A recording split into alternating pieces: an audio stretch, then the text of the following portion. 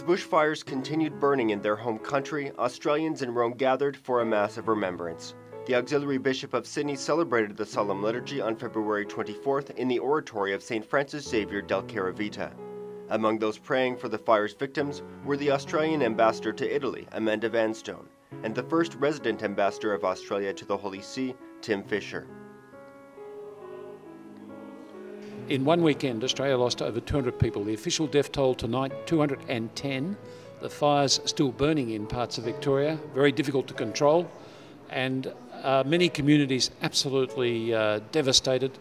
And here in Rome tonight, we offer our support, our prayers, our thoughts in relation to the many, many victims, the thousands of people who have lost their homes and been impacted by the fires. During the somber liturgy, Bishop Julian Porteous asked of the victims, where will they find the energy to begin again and rebuild their lives? Australia is used to bushfires as part of what happens in Australia each summer, but the fires that we've recently experienced in Victoria have been really the worst on record.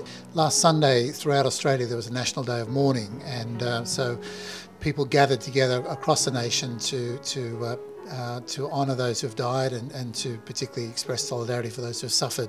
And for those of us here in Rome, this is an opportunity tonight through this Mass to do the same thing too.